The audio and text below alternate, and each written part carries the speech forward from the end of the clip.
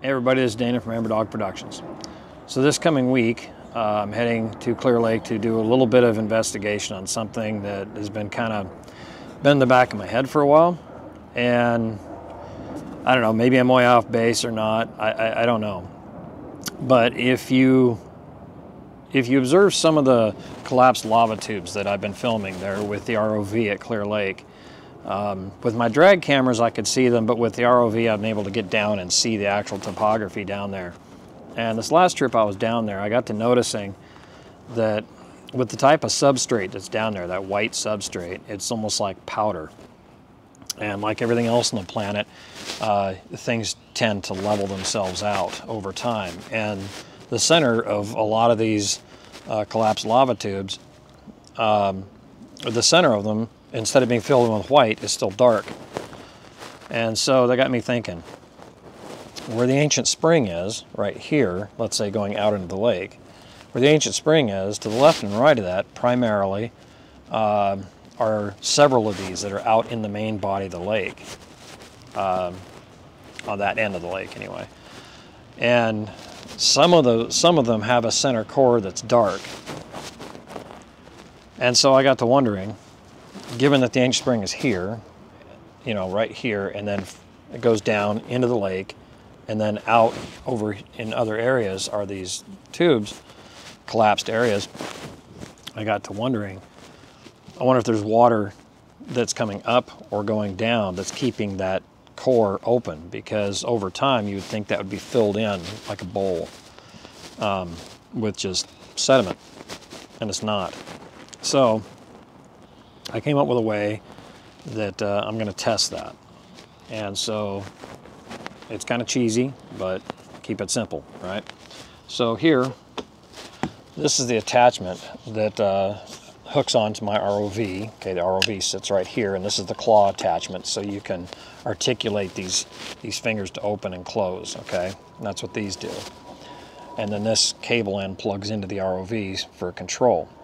So I thought, okay, how can I use this? Now the problem is the substrate there is, like I said, it's like a powder. It's if you get near it, it just, you know, clouds up everything. So, and then of course my ROV has got 6 thrusters on it. So in order for me to find out if there's any water current updraft or downdraft that goes, you know, into those, I need to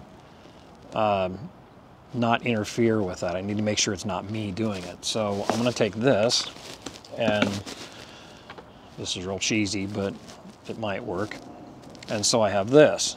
Now this is a really thin piece of ribbon. It's attached to this, I don't know, it looks like an antenna, but it's something else, a little magnet on the end of it and whatever. It's like a retrieval thing, and you can extend this out quite far. Okay, it goes way out of frame in my camera, okay, but basically.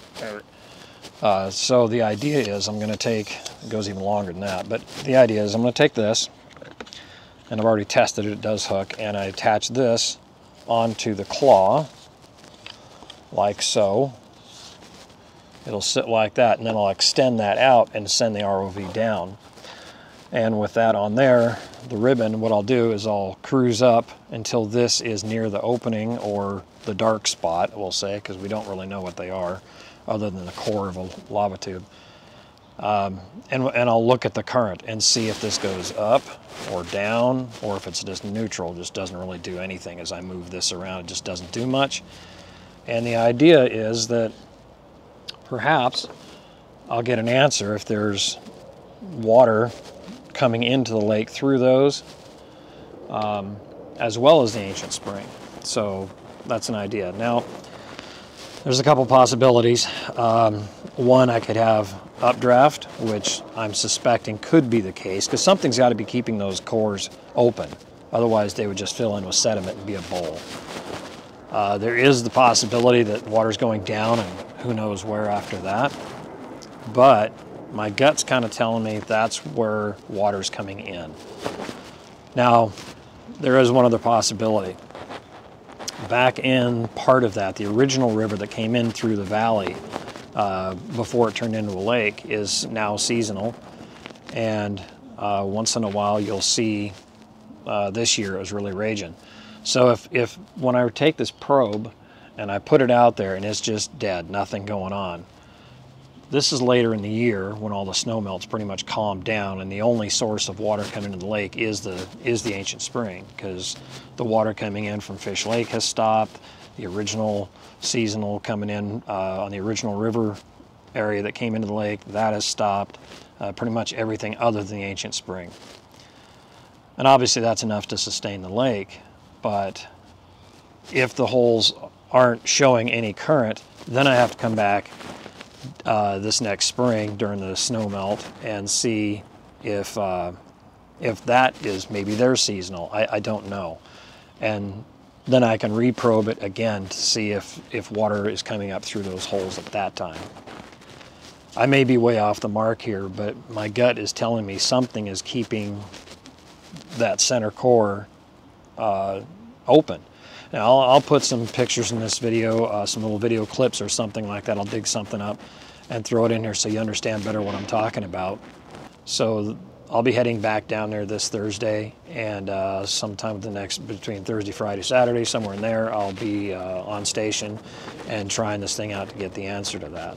So if you're interested in that, 'cause if you've seen those things in my videos, that I'll try to throw some clips in there. Let's get an answer to this. This is just one more riddle to this lake that I'd kind of like to know the answer to.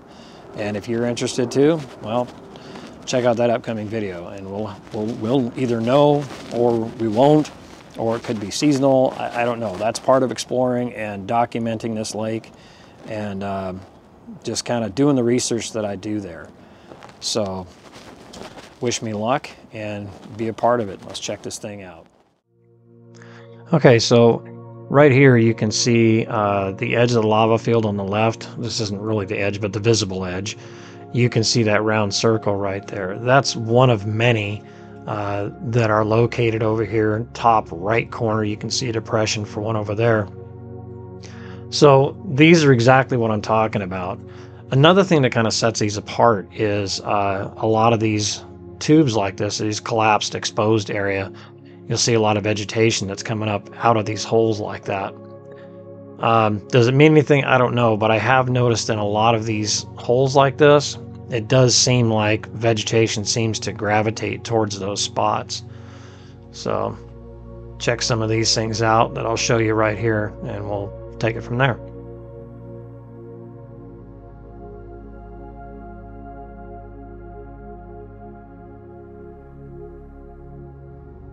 Here's another one coming up into, and you can see the roughness on the edge. Okay, so that's definitely a fault into the lava as I climb up and over it and look down into it.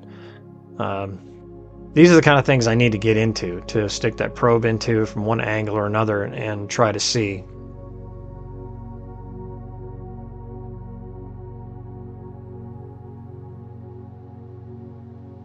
Now in this spot, you can see I'm kind of coming up over the edge, and you can see 1, 2, 3, 4, 5, 6, 7, 8. I mean, there's 8 of them in view, little depressions in there. And like on a beach or anywhere else, you may have smooth rolling topography, but these sharper indentations like this really kind of just scream there's something else going on. And you can see in that one right there, that really black spot on the kind of the left side. There's the plant life again. You can see the exposed lava, things like that. These are the kind of areas that really are drawing my attention as you look out over the topography of this. And this one, you can see there's the core again, and you can see where the edge of the earth is kind of broken down in layers right there. All of these are located on the side of the lake where the lava is. There are none of these across the way, because the lava only went so far across into this valley before it filled up. Here you can see a main one right there in the center, a small one up to the right, and one off beyond it. And these are the kind of things that I could see with the drag camera, but you could not really appreciate the topography as well until I started getting the ROV in the water. So here's some of the views of these.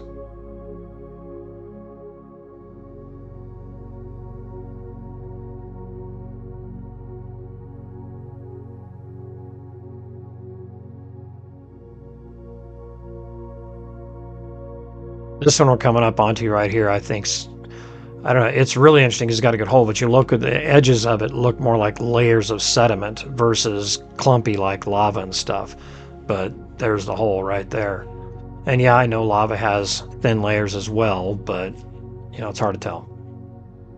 And this one, you can see some sediment floating in the water, and it's not really going up or down. So this is one of the ones that made me think, you know, maybe these are seasonal. This particular one is the one that brought that to mind as I kind of went back and reviewed it. These things are everywhere, and I'd really like to get some answers. And if you're interested in knowing about these too, then follow my channel. Let's get some answers. Let's experience nature, and wish me luck. Be a part of this journey too. I appreciate y'all coming along. Stay apprised at Amber Dog Productions. We'll see ya.